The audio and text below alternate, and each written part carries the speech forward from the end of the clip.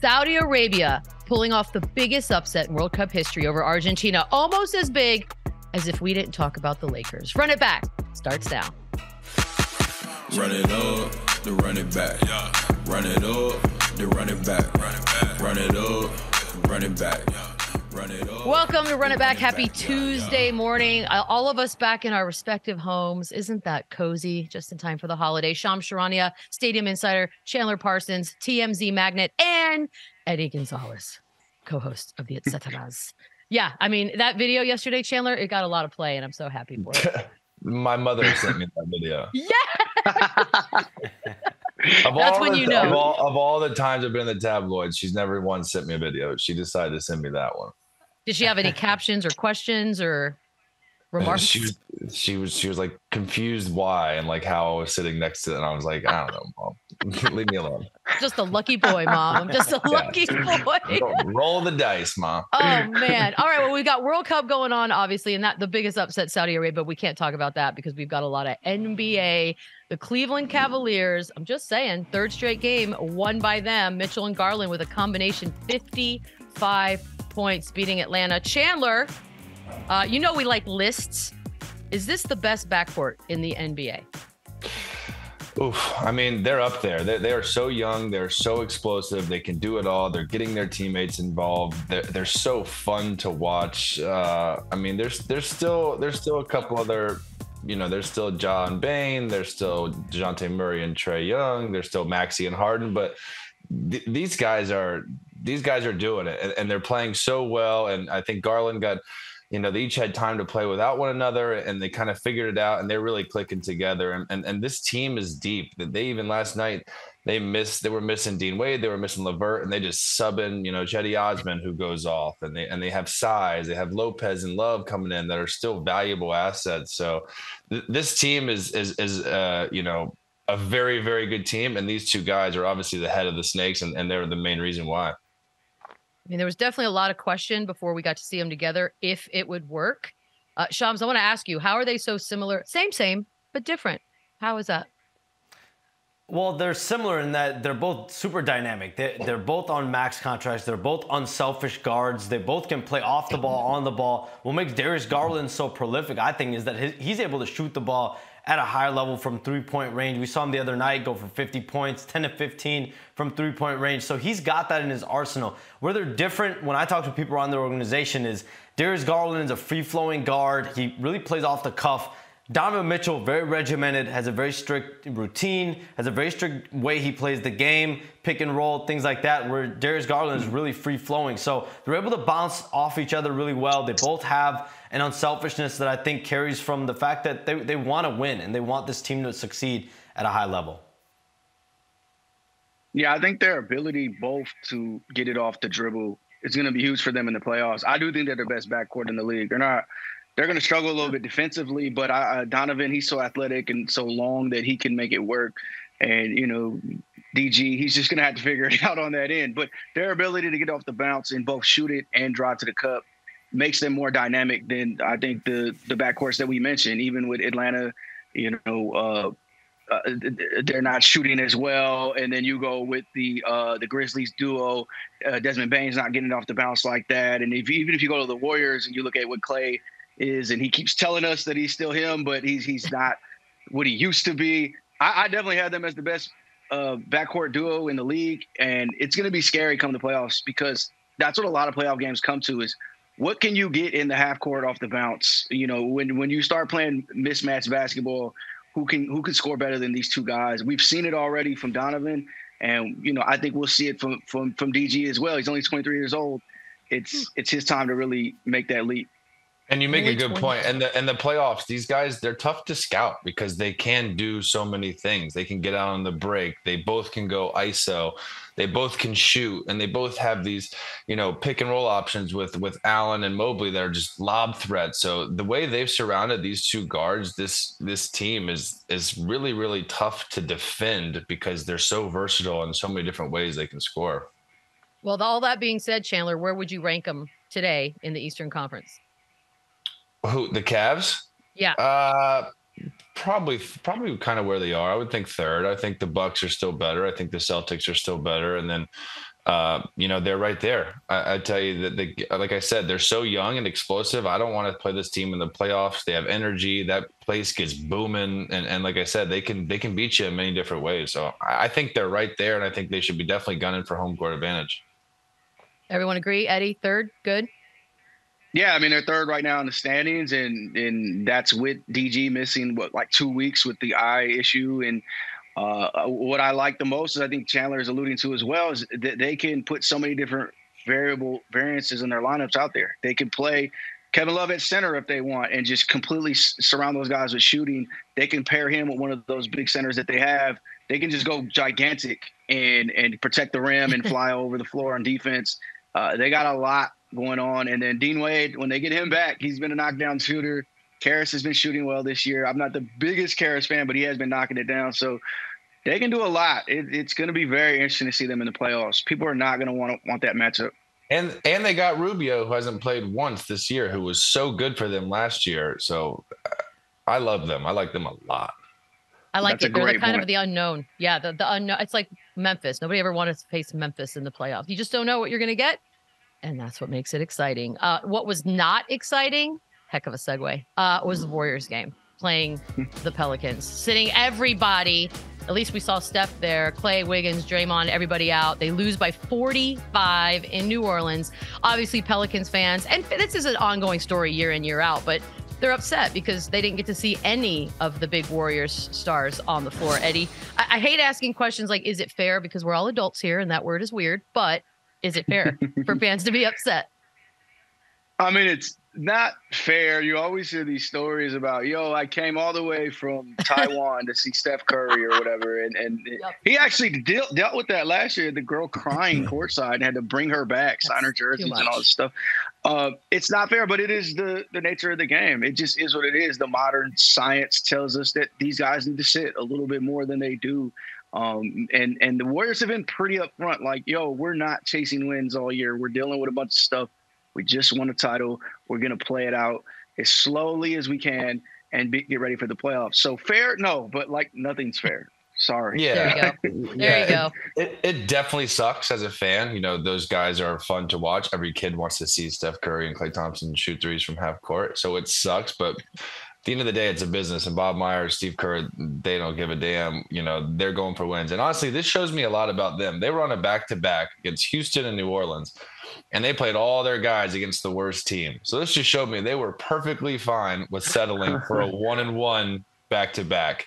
They just wanted to make sure they got that one, and they, they played all their guns against Houston and got waxed last night. But this kind of shows me where the Warriors are at, just making sure they got, one of those games. I mean, couldn't you argue at least instead of, look, I guess on the one hand, the Warriors, we wanted to see the young guys sort of play well together. So I could see from a strategy point why you would sit them all, but why sit all of them in one game? Why not at least let one guy dress and go out there? Couldn't you do that, Chandler, instead of, all right, everybody? Yeah, I mean, you never know who's really banged up and whatnot, but you would think, let's leave, Clay in there with Jordan Poole and finally try and get them meshing together. Let's have Wiggins try and go. Yeah, to sit them all, you're basically sending a message that we have no chance of winning. You can't say we're giving these young guys an opportunity. And honestly, I would rather seen them do this the first night against Houston, who their backups can probably still beat Houston, and then go full strength against a team like New Orleans, who you're probably going to see down the road. So I don't like it. I think it was kind of soft. I think that they're sitting everybody against a team that's kind of going to be in your way come playoff time. I think it looks weak, and you could have just done that the night before against the worst team in the NBA. So I get it. It's load management, the doctors, there's people saying it, but to rest all of them, it's not fair to the other guys playing. It's not fair to Jordan Poole. These guys have going in the game with no chance. With zero chance. Shams, I know this is a concern for the league, the whole load management thing, since it really got started. How concerned are they still to this day? I think there's definitely a level of concern, especially when it's games on, the TNTs of the world. And I think if we saw last night's game being broadcast on TNT, there probably would have been even more of an uproar. But to speak to Chandler's point, it's interesting that they rested these guys against the Pelicans and not the Rockets, who are the worst team in the league. I'm sure there was some sort of analysis being done, though, guys, of the analytics of if we play all these guys against Houston versus New Orleans, we have this amount of chance against this team and that team. That's really how these teams handle sometimes these decisions. So I'm sure some of that went into it for the Warriors as well. Yeah, the analytics were we will probably beat the Rockets fully loaded. We might not beat New Orleans fully loaded. So let's take the for sure thing. Oh, I hate it, but I'm with you. It's like life's not fair. Also, maybe I'm cynical, but some of those poster boards that say I came all the way from fill in the blank, not buying it. I'm just not buying it. Not buying it. Not buying it. just not. I'm not going to do it. The big game tonight that without argument is obviously the Nets and the Sixers, but the Sixers extremely shorthanded. Embiid with the foot injury. Shams, do we have a latest on that? Yeah, so it's a left midfoot sprain, and he's going to be out at least 2 games, and then he'll be evaluated. But this is an injury. Anthony Davis missed several weeks last year with a similar injury. We'll see how the Sixers handle this. Joel Embiid obviously has dealt with multiple different injuries, shoulder, ankle. He dealt with plantar fasciitis in the offseason. That's why he came to camp not really in the best of condition. But the good news for the Sixers is that Tobias Harris will be back most likely in the lineup tonight. He's missed the last couple games with a hip issue, but they'll be without Joel Embiid, Tyrese Maxey, James Harden, all with foot issues tonight against Brooklyn. That's huge, Chandler. How much trouble are they in, really? I mean, they're in big trouble. And honestly, anytime I see something related to Joel Embiid's foot, that scares me. Listen, they've been trying to find their rhythm. They have this big three, and now they still aren't able to get on the court at the same time. Now they're going to miss the next couple of weeks together. So it hurts their chemistry. It hurts their team. And like I said, Joel has been carrying the load a lot the last couple of games, so I'm not really surprised he's getting banged up. But this is interesting because this reminds me of James last year in Brooklyn, where the big three is just not able to get on the court at the same time a lot. And then by the time they do, it's a little too late. And then we're still talking about how they need more reps, they need more experience together. And this is the valuable time that those guys need together. And sure, Joel is going to have big games when they're out and James is out. And James is going to play really good when Joel is out. But for them to win a championship and be a contender, they need all three of those guys healthy. They need the Tobias Harrises of the world playing their role. And we just haven't seen it from them yet. So I'm a little concerned here because they really have not played together at all. Yeah, they definitely have some issues, even beyond the injuries. But the problem for them is it wasn't like their record was great and they can just spare a month of games. They're 8-8 right now, and they're playing the team that's directly behind them tonight. And it doesn't sound like much, but by the end of the week, it's a quarter of the season. And you're dealing with playoff seeding even this early in the season. And so, yeah, you're missing these guys. You're looking at 2 weeks without their three best players and where that goes from there. Obviously, with Joel, you always worry about the feet, like Chandler said. His rookie year was the right foot. So it's not the same thing. It's not some lingering issue from years ago. But, yeah, you have history with both feet now for a guy that big who moves that nimbly. You need him healthy. You need him healthy, and you always are going to be concerned about that.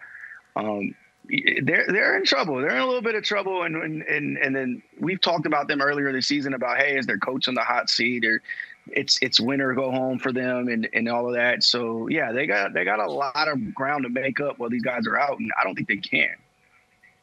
The only thing that could perhaps distract Philly fans tonight is the return of one Benjamin Simmons. That might be the one thing that could distract him, at least for a few minutes.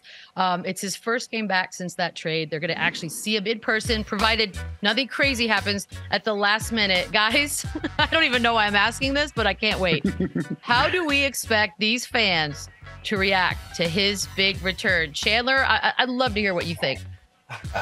Listen, if I'm Ben Simmons, I am licking my chops. I finally get to go back, which I'm sure he was terrified before. But now their three best players are out. This is the best case scenario for Ben Simmons to go back there.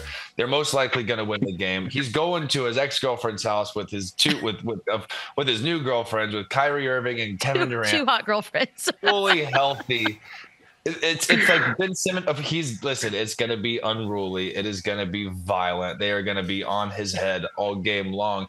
But really, he's got a better team. He's going into this team that's so banged up. They're going to win the game, whether he has 30 or whether he has 6. It doesn't matter. So I think this is huge for him, just to get the monkey off his back, get over this mental block, and just put this in the rearview mirror, because he went last year and warmed up in the game but didn't play, and this game has been circled. I remember when I left Houston, I was playing in Dallas. I wish when I went back to Houston for the first time, Dwight Howard and James Harden were not playing that night. This is the perfect setup for him. And listen, I think the Nets dominate, and I hope Ben Simmons plays good. But if I'm Doc, I'm going straight to Hack-a-Shack early on Ben Simmons, and I'm making him first play. First play. And if I'm Brooklyn, I'm trying to get him going early just to get this out of the way. But it'll be fun. These games are always fun. The crowd's going to be into it. But I hope he plays well and can just finally get over it and start hooping again. I mean, I just feel like something's going to happen, Shams. Is he going to play, or is this going to be the rug's going to pull that right before the game? I swear on everything. If he doesn't Ben play, Simmons is playing tonight. Yeah. He's playing tonight. I was at the game when he went back and he warmed up pregame. He was on the bench, looking very dapper, very sharp. But he was getting booed even on the bench. Like every time he would stand up, he would do anything on the floor when he was warming up. Like these fans were already out there pregame ready to boo him. So I can only imagine now that he's going to be actually playing in the game. They were chanting, they were yelling his name, like they were cursing at him while he was sitting on the bench. So I can only imagine what the environment's going to be like when he's actually going to suit up tonight and play. Haven't seen Ben this year, like quote unquote behind the scenes. He's so cool and just unbothered by life in general. I actually think this is all just going to bounce off him. Now, if that turns into a great performance, we'll see. I think he's going to play well. I think the Nets are going to want to boost him as best they can. They've been nothing but supportive of him publicly and on the court all season long. One thing I will say is, and to give myself a shameless plug here, we have a new episode of Et Cetera's coming out today. Me and Kevin talked about it. I asked him, don't lie to me. Don't tell me this is a regular game. He said, no, it's not. It's absolutely not. It's the same prep. Like, they're not outdoing their prep, but it absolutely matters to them. It did last year as well. It was one of the more intense regular season games of the season, and the Nets ran the healthy Sixers out of the building. What I will say is it would be very Brooklyn Nets to just get lit up by Radisson Karups and George Niang and Tobias Harris. That's what I'm saying. So let me not count these eggs like Chandler is, but I will say the Nets will absolutely be turned up and prepared and ready to try to get their guy this win. Chandler, it's possible. It's not. I think it's complete opposite. I think those boos get a lot more quiet once they're down 20 early. I think Kevin Durant, Kyrie Irving, they have to own this game. They have to get their teammates back who's just been shit on and made fun of for the last year. And this is his homecoming. Like this game, honestly, is a bigger game for KD and Kyrie in my eyes. Like, go out there and dominate and get your boys back and make this as easy as possible for him. And it's, again, they've all circled it. They've all talked about it. But if they get up early, and then it's whatever. It's one game and it's over with. And I think that's what's going to happen. I think they're going to pound them early. And I think Ben Simmons doesn't even play the fourth quarter. I mean, Chandler's dead on. And that seemed to be the approach last year as well. They ran them out the gym. And that's what they said afterwards. Like, yo, you can't really chant much when you're down 25. Yeah. I expect the same. I mean, those guys know they need these wins anyway. This is to get the team back to 500. They have a big week going forward. And then they have a long homestand with some really tough games. So they have to get all of these. It's set up for them to win. Everybody's out. You cannot afford to lose this game. Okay, so that all being said, there are two games tonight, right? There's the actual game scoreboard, but then there's the game within the game where Ben Simmons individually. So let's just say the team does get up big, but Ben Simmons, every time he touches the ball, is straight garbage. Now what, Chandler? Like, what advice are you giving him? Because I think his biggest enemy is his own head. Like, he just gets in it more than most. So then what? I mean, the biggest deal is that the Nets win tonight. And again, like, you can say all you want. Ben Simmons wants to personally play well tonight. He wants to go out there and dominate. But the biggest thing is that they win. And I think that's all that matters. Because, again, who's laughing now? We won, you lost. And obviously he's going in against a depleted team. And he shouldn't try and do too much. He shouldn't be taking a lot of shots. I hope he gets an easy bucket early just to kind of get him going. But again, like I said, if I'm Philly, these guys, maybe they have bad blood with them. They're going to make it as hard and as uncomfortable as possible. I know if I was on the court, every time this man touched the ball before he shot, I'm fouling him and putting him at the free throw line and making him hear 20,000 people boo him as loud as they ever booed anybody in their life. So I hope he gets it going early and kind of gets the monkey off his back. But he's also, he's been playing better the last 3 games. So this could not be a better situation with his confidence, with the team fully loaded. This should be the last chapter of the Brooklyn Nets drama saga. This is it. Oh my God, what is wrong with you? He should shoot a 3 from the logo. Just shoot a 3 from the logo from the tip off. Just whatever, go for it. Look, I hope he does. I can't buy it yet. I have no history on which to base my confidence in any of this happening. But I hope it does. Are you guys booers, by the way? Maybe not you, Chandler, but as fans, have you guys booed? Are you booers? Where are we on that? Raise your hand. Yes, me. What? Oh, so classy boys. Okay, my bad. All right, let's move on to the Sacramento Kings, the feel-good story of this early NBA season. Although you're right, Eddie, we're almost a quarter of the way through, but a 6-game win streak facing Memphis tonight. All right, simple. Eddie, are they this good? Are they actually a good team? They are. They have the highest scoring offense in the league. They have the second highest offensive rating in the league, and you can see why. De'Aaron Fox playing like an all-star. Domantas Sabonis has been an all-star. We know how good he is. And they've surrounded those two with shooting, with a ton of just absolute snipers. And it just makes sense. They're running it up. They're pushing the pace. Mike Brown, shout out to Mike Brown. It took a long road for him to get back into that head seat, but he's been ready. He's championship christened. He's done it all in this league, and he has those guys ready. They need to get their defense in order. But that's Mike Brown's specialty. I expect that to come along as the season goes on. But they're legit. They're legit what they are. They're a lower 4th playoff team, and that's absolutely great for Sacramento. Yeah, look, they're good. They're a very good team. They have 2 absolute stars. Kevin Huerter, I'm so happy for him. He didn't really get to shine in Atlanta. He gets moved in a new opportunity, and he's balling. Harrison Barnes has always been solid. Malik Monk off the bench. Terrence Davis. And so this tweet after Boston's loss last night, the Sacramento Kings have the #1 offense in the NBA. Like, what? That makes me so happy. Honestly, the fact that we're even talking about them and the fact anything positive about the Kings, I love. Like, I'm in no shape or form a Kings hater. And by the way, Arco in the 2000s, that place was jumping. So like the fan base is there. They are so thirsty for a good team, and they finally got it. And I am so stoked for them. Yeah, I agree with Eddie. Like, shout out Mike Brown. It was down to Mike Brown and Mark Jackson for this head coaching job in Sacramento. And I think there was a lot of thought that Mark Jackson was in the lead at one point, but they went with Mike Brown, and you saw what he was a part of in Golden State. And everywhere he's gone, that first year, those first couple years, there's a level of success there, a culture, defensive identity that Mike Brown has instilled in Cleveland and LA and now in Sacramento. So you're seeing that now start to take form. They've got a good roster. Kevin Huerter, Terrence Davis, they've got snipers around Fox and Sabonis. And so when they traded Tyrese Halliburton, there were a lot of question marks within this organization. Like, what are they doing? And I think just to see this team's vision now, it's starting to make some sense. Look, I love this Mike Brown love. I think we're all fans, but can we put the credit where it's actually due? The beam of light. Okay. That is obviously what has changed the entire fortune of this team. Do we love it? Do we hate it, Eddie? It's the beam team. Look, I love it. Look, Sacramento, the culture of the city is so built around the Kings and ingrained in that arena and everything that arena represents. So yes, let's do a bright purple shining light. It's fine. I know, my friends, my family, all in the city, they're embracing it. So yeah, light the beam, enjoy it, do something. We joked about it like, they're only gonna light that thing 6 times this year. They just lit it 6 times in a row. So shout out to them. I'm all for it. Just have fun out there.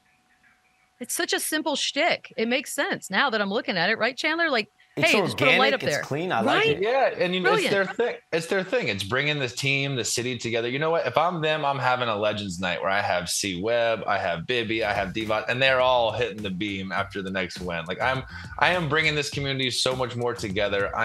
They are going right now. They are balling, and there's excitement in Sacramento now. Listen, it's still kind of early. Like, they haven't really done anything yet, but they're on the right path. Yeah, I'll keep say the this. Legends on the court.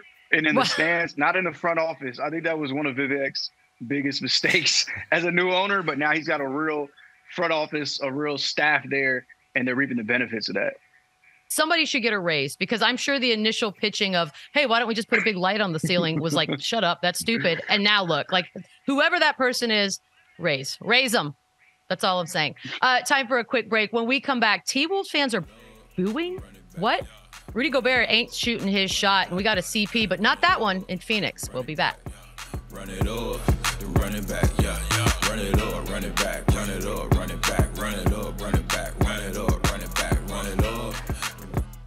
17th time in Gobert's career that he finished a regular season game with 0 field goal attempts. Last time it happened was against the Timberwolves. How bizarre is that? Shams, look, they won the game last night. It wasn't easy. Obviously, there was some, I don't know, fans on their own team booing, which is always a little bit bizarre. What is going on there in Minnesota? Yeah, I mean, 4 straight wins. Anthony Edwards is actually playing the best basketball of the season so far.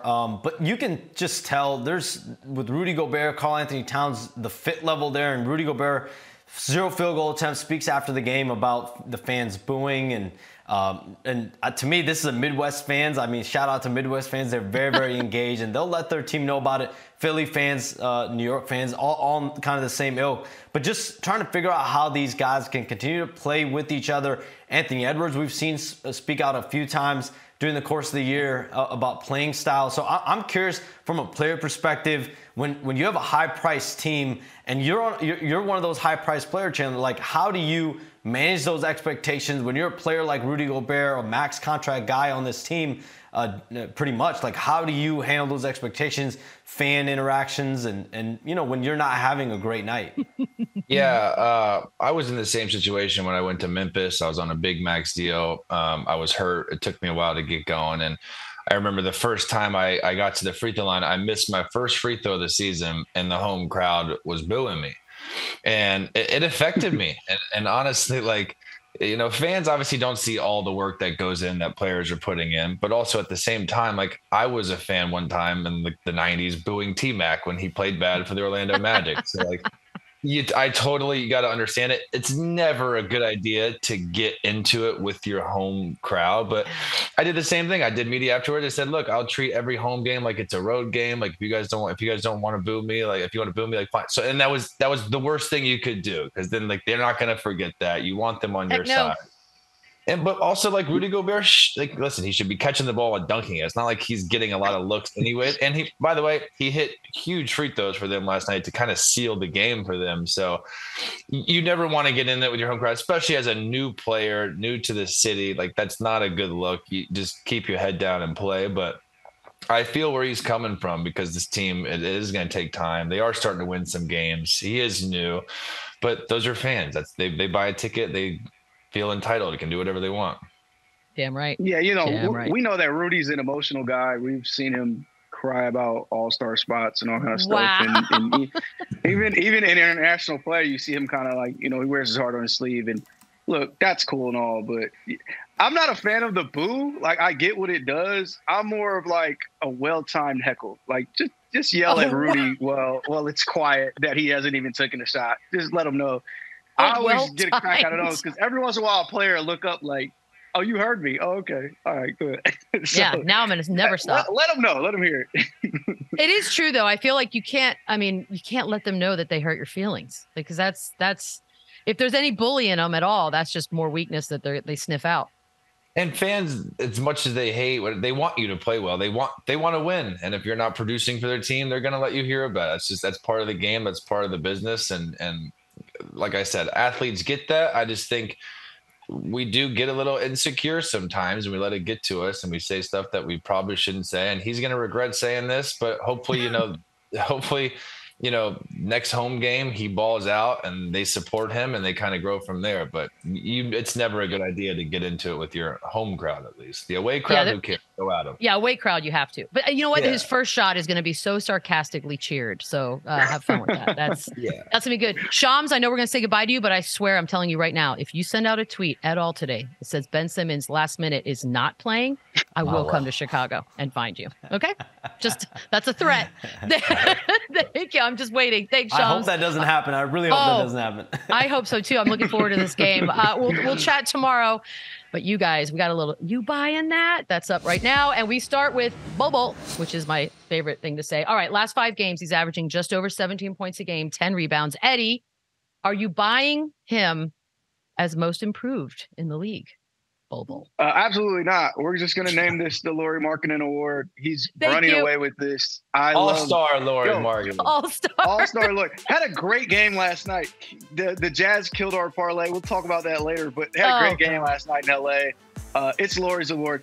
I love that Bull is getting a chance and making the best of it. And it looks like the guy we saw in the Ball His Life mixtapes 5 years ago. But yeah, let's be real. This is Lauri Markkanen's award. Yeah, listen, this guy, he's fun to watch. He's got crazy length size. Like when he hits shots like that, he has a chance to be a pretty good player in this league. But no way that he wins this award. Okay, fair. Maybe we just do like top 5 perhaps on the most improved list. But I'm with you on the Markkanen thing. I don't think that changes. How about you, Chandler? Yuta Watanabe right now leading the league in threes. Are you buying that he's one of the league's best shooters? Eddie, stop nodding your head before he even answers the question. Let me tell you something. If his name was Watanabe and he was this European shooter, we would be talking that he's one of the best shooters in the league. But unfortunately, because he's not, people aren't giving him the respect that he deserves. And listen, is he going to keep up this clip shooting that high of a percentage? Probably not. But you know what? He's taking good shots, so it's going to help his percentage. He's not one of these players that are going to force shots. He's not shooting off the dribble. He's not getting guarded most nights. People are double teaming KD, and it's kind of a swing to him in the corner, and he's knocking him down. Can I say he's an elite shooter coming off screens, drawing up plays for him? No, but within the flow of an offense with Kevin Durant and Kyrie Irving getting most of the attention, he is a great asset to have on the floor shooting the ball like this. I'm all in on Yuta. I can't help it. I'm sorry. We not to plug the podcast again, but me and Kevin talked about it on the show. He just the way he's grinded his way back into a rotation in the league. He's playing on a non-guaranteed deal. He's already had a few stops that didn't quite work out. He's most famous for getting boomed on by Anthony Edwards, one of the best dunks we've ever seen. But Yuta, he's playing within the offense. He's doing well. He's such an energy guy. I got to see the experience in person the other day. They ran a pin down, top of the key curl for him as a heat check because he hit 3 threes in a row. 57% is a lot, but yeah, he's getting great shots on that team, and he's knocking them down. He's playing well. I'm all in on Yuta. Yeah, and it couldn't be happening to a better dude too. Like this guy's, I had him in Memphis. He's just such a good dude, hardworking. Like he's honestly the type of guy that's just happy to be in the NBA. So the fact that he's performing like this is fantastic. I like hearing that. This is all positive. We go to Phoenix now, the other CP campaign. He's averaging a little over 20 a game, 6 assists as a starter. Question though, Eddie, CP3 is eventually going to come back. Should he remain a starter though, Cameron Payne? Yeah, look, we OD with the positivity. I'm a little negative right now. Yes. CP, when you have to play a certain style and he's on the court, the offense is just more dynamic with Campaign. I know that there's this kind of stigma of him as a backup player, and it's hard to always make that transition. Chris Paul's a Hall of Famer. He's one of the best point guards of all time. But the current Chris Paul, Campaign is just a better player. He's just a more dynamic player, and he gets their offense popping a little more. It's a lot less just standing watching Campaign dribble and always go right and take a mid-range shot. I've been saying this for quite some time and sounding like a madman. I thought in the playoffs a few years back, they were really explosive with him coming off the bench. But yeah, I think it's time. And I think they have the opportunity now. And Monty Williams is respected enough to actually make that call. I think at some point this season, it does happen. Scandalo. What do you think, Chandler? I mean, could it happen? Yeah, maybe. I honestly don't see it happening. I think, CP3, he's still the floor general. He's still Chris Paul. He's still, 1 year removed from, having a really good season with the same exact team. Campaign is, he's great when CP's out, but he's also a great spark plug off the bench. And whatever capacity it is, they're going to need this guy to do what he's doing. But I just can't see them bringing Chris Paul off the bench when he comes back. I think he's the starting point guard, at least for the end of this season. I mean, there have been some big names that have come off the bench in the last few years. There's something to be said for aging. It happens to all of us. Sticking with the bench theme, Utah Jazz right now in this league have the highest scoring bench at 844 points. It's crazy, Chandler, but are you buying that they're the NBA's deepest team? I mean, listen, they are extremely, extremely deep with Sexton and Beasley. They have guys that can fill it up. And listen, are they like, I still like Boston. I still like I think they have a better bench, but these guys, they can kind of plug in. They can shoot the ball. They defend. They play hard. It's weird because their bench is almost as good as their starting lineup in a way. Like they don't really miss a beat. And these teams that struggle, it's when they their starters come out, they kind of get that 7 to 8 minute blow, and then the team kind of goes on a run. So this is an interesting team because I mean they're up there, and they have like Malik Beasley is just absolutely balling, and their depth to me, I think Boston is, but I think they're right there number 2. What a luxury! What a luxury to be able to have your second unit come out and not really skip a beat. Right. I love it. I love it. Jordan Clarkson, former 6th man of the year. I mean, I'm just saying, and their coach, because we're sticking with the Jazz, 12-7, atop the Western Conference. I kind of hope that sticks, Eddie. But are you buying Will Hardy as Coach of the Year? Yeah, absolutely. Look, our first episode of this season, we spent about 10 minutes saying the Jazz stink and they're going to be the worst team in the league.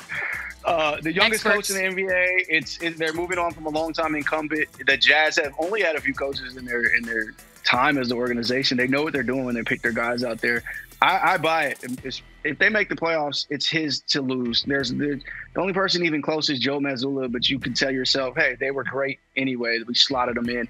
I think it's his award to lose. I think it's an organizational choice. They got some hardware on the way if they want to keep this up and really play this out. But no, he's great. He's put those guys all in positions to win, even going deep into their bench with Taylor or Kelly Olynyk or Malik Beasley, who can give you 30 off the bench. They're just a well put together team and a well-oiled machine at this point. Yeah, I agree. And it's the surprise factor is what does it for me. I thought this team would be tanking and I thought they would be horrible. And listen, they're a good team. Like we just talked about, their depth is great. Their shooting is great. They got bigs that can space the floor, and they have guys like Lauri Markkanen who are playing like an absolute all-star. So yeah, I think this is his award to lose. If they take a huge slide here and they start doing what we initially thought they were going to do, then obviously not. But if they continue anywhere near this pace, I think it's his award to lose. And the pop tree goes on forever. Taking a quick break. When we come back, will Wembanyama's NBA 2K rating be higher than Giannis's? The ratings talk's going to be all the boys. And should World Cup rules be applied to the NBA? Run It Back returns shortly.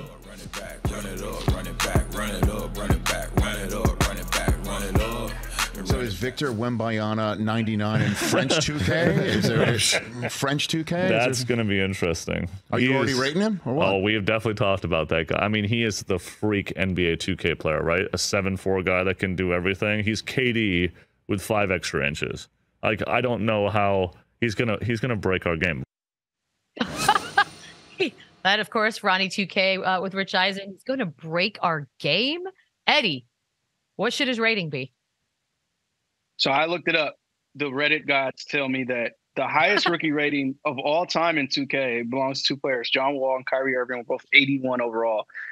I'm going to go with like an 85. I'm going to go with something ridiculous because of all the attributes he has. He shoots the 3. He's going to have a high block rating. He's going to have a high handle rating. He's going to have all these like variables about his size and his length and all that. I'm going to go 85. And I guess it's apt. I'm really expecting him to hit the league running. So, yeah, I get it.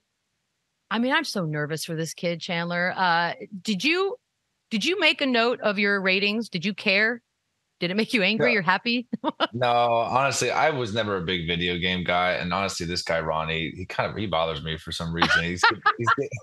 He's getting too big for his own britches. I was more of like a GoldenEye, James Bond GoldenEye guy. My rating in that would be elite. Yeah. Elite. Fair enough. It would, I think it'd be a little strange if he's anything higher than like an 85. Listen, but he's going to be high. He's going to be the highest rookie ever because of what we just talked about. We've never seen anybody like this. Like, how do you rank a guy who's dominated every level he's played at, who's 7'6", who can do everything. So it's interesting. I think it's going to take some time. You can't just throw him in the 90s before he plays one possession in the NBA.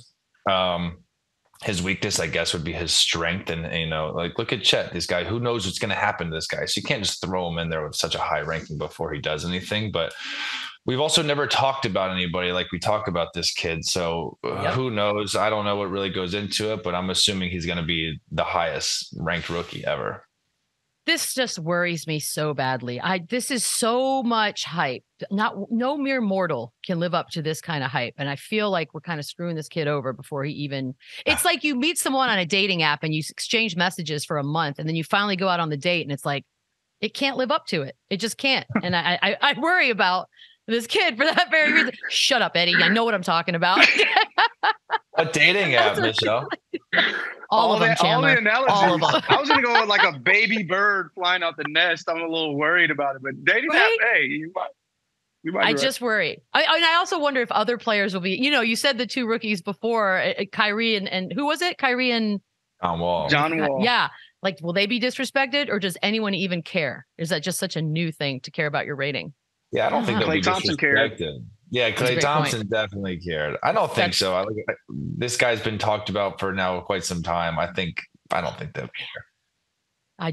Guys want to dunk on him. That's what they want to do. You think? I can't wait to see who the first guy to do it is. That's what I'm waiting for. We didn't get into this earlier because we wanted to save it because I love it so much. Donovan Mitchell accidentally stole the 10th rebound from Evan Mobley last night. Would have been his double-double, and he immediately apologizes, Chandler. It seems like an honest mistake, but are you that aware in game that a teammate's about to do something like that? What's weird about this is maybe for a triple-double, like that's when I first saw yes, I was thinking this is for a triple-double or even a quadruple-double, but for a double-double for a big guy to make a deal like that, I don't think it was obviously on purpose, but also I don't think it was a big deal. It's a double-double. It's like, who cares? I had the same reaction. I'm like, why are people freaking out? He had 11 points. Like, yo, just get the ball and take it to half court. You won. It's cool. Yeah. I read it as though the team really genuinely likes each other. That's how I read that reaction. Still apologizing in the locker room a half hour later and promised to pick up the next dinner check. Good Lord. What a friendship. Bro, come on, guys. Come on. We're trying to go viral at this point. What are we doing? I don't know. That's ridiculous. I don't know.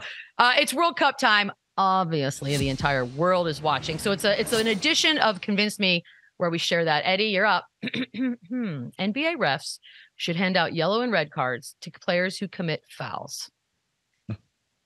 I'm going to go, this is hilarious to me every time in soccer. Like, it's all arbitrary. It's like that foul was extra hard, so here's a yellow. Oh, you already had yellow last week, so here's a red. But I just like this a little bit more than text. The way they're giving out text, though, we're going to be playing 3-on-3, messing with these refs and giving out red cards. Fair. So, but I like it. Let's try it. Let's make it universal. All right, that's one I like. I think I'm going to like a lot of these today, Chandler. They seem like good ones. All right, this one, Chandler. Just like in the World Cup, if an NBA player is ejected from the game, he cannot be replaced, meaning his team now must play one man down. Oof. I mean, this is going to depend a lot on coaching, I guess. This is going to no team is going to win 4-on-5. So again, like Eddie just said, this is going to have to be a level of it better be a punch thrown if someone's getting ejected if they can't replace him with a player because the NBA is too talented. The guys are too skilled. You can't play 4-on-5. So unless it's something major, like nowadays you get ejected for accidentally swinging for a block and hitting a guy in the head on accident, the guy would be ejected. And the team would get dubbed by 4-on-5. So they would have to up the level of hostility for the actual ejection, in my opinion. That's fair. That is fair. And there are some guys that are probably more easily baited that you would just focus on, which that would make fun for the fans. Eddie, okay, I love this one. If an NBA game is tied after 2 overtimes, each team's got to shoot 3 shooters to take 3-point shots. Then they alternate shots until one team shooters have all missed. It's basically an awesome shootout. What say you? I would add this. We need like closeouts. Because in a shootout in soccer, there's an actual goalie. You're not just kicking it into the empty net. We need closeouts to make this a little bit harder. But I'm all for this. Like, yo, I was telling Kevin, he owns a piece of the Philly Union. They lost the MLS Cup in penalty kicks. I was like, you would actually die if you lost an NBA game like this. Oh, I want to see it. I think it'd be hilarious. Also, the Warriors have an absolute unfair advantage. So let's see it. That's a great point, actually. They really do. Yeah, you know I what? like this. I like this a lot. I like it. 3-point contest, dunk contest, one-on-one bat, anything. I like it. I like it too. And that MLS Cup was one of the best things I've seen in quite some time. And I usually don't like shootouts. Chandler, convince me that just like in the World Cup, NBA teams should be allowed up to 5 substitutions a game, but no more than 5. Yeah, you know what? This would be great for fans because they go to see the star players play, and this would eliminate them coming out of the game. And you would see more of the star players play, just like you saw Christian Pulisic last night. He didn't come out of the game. Neither could Luka, or neither could KD. So it would help, I think, the level of talent in the league. But also you'd struggle with the depth and like teams like we just talked about, like the Jazz and the Celtics having these deep rotations. It would eliminate that. So this would be fun because all the best players would be on the court for the most time. But my goodness, load management would be a nightmare, wouldn't it? Yeah. They would just miss so many games. That one might be a harder one to do. I think the other ones could work in a perfect world, but that one might be tough. Ooh. Okay, we're taking a break. Coming up next, an absolute guaranteed parlay to never hit ever. If you figured it out by now, you should be betting against us when Run It Back returns. We're awful. Run it up, run it back, run it up, and run it back, run it up, then run it back, yeah. Oh, if you've been watching, you know we're not good at these. That basically explains it all right there in a nutshell. Our parlays, it's on the fly 4-leg parlay. We start with Eddie, as we often do. Your first 2 legs are what? I'm going Kevin Huerter over 2.5 threes. We talked about him a lot today. Absolute sniper. I like that. It's going to be fun. Check. It's a little kind of like easy. I feel like that's low. I'm going the Kings Grizzlies over. Kings, as we mentioned, highest scoring team in the league. Grizzlies are actually also top 10. I'm not expecting a lot of defense tonight. I think those 2 are going to hit, Chandler, so no pressure. Go ahead. Yours are. I like both of those. My first one is Ben Simmons triple-double. Listen, he's got everything to prove. He's playing against a depleted team. I'm not asking him to have 30, have 10 points, dude, and the rebounds and assists should come easy. Scared money don't make money, Chandler. I love it. Yes. I love it. Let's do it. And the odds here, we got it. We got this at solid odds. Yeah, we were early on this. Then my second one's I love the Kings. I like them to keep the winning streak going. -2 at Grizzlies. Jaws out, Baines out. I love the Kings. I love that's that. pretty good. And Eddie's picks from the same game. So we got some action tonight, and I hate how good I feel about this. I hate how good you feel too because it's foolish. I think 3 of the 4 for sure are going to hit. The Ben Simmons one scares me, and when we did that, it was plus 5,000. Michelle? Yeah, so I know. Well, that's why. Do you know why, Chandler? Because it's virtually impossible that's going to happen. The odds have dropped, unfortunately. I think it's plus 1,000 now, which is still why would they pretty drop? amazing. Is it because we were going to blow it up? Simmons? We have too much sway. We had too much sway. I blame us. Because they know what I know, Michelle. They know this kid's going off tonight. Okay, I feel like this might be the worst one we've ever put. But when we did it, the $20 was going to win you $5,000, which I honestly, if I lived in a state that allowed it, I swear I would put that $20. Eddie, put $20 down for me on this one, because if for some bizarre I'm in Jersey, reason, I'm putting my money down. Thank you. I'm on the FanDuel app right now. I'll Venmo you when I win. When Dylan Brooks scores 45 tonight, it just absolutely ruins this. I'm gonna lose it. I'm gonna break something. You realize what's gonna happen, right? The only thing that's gonna hit tonight is the Ben Simmons triple-double. All I know is I'm muting all of you guys on the thread tonight, because I don't want to hear it. That's shoots 1 of 8. Herder. Yeah. God, please don't be the one. We will be back tomorrow because tomorrow is Wednesday. Enjoy the games tonight. Ben Simmons, you best play. See y'all tomorrow.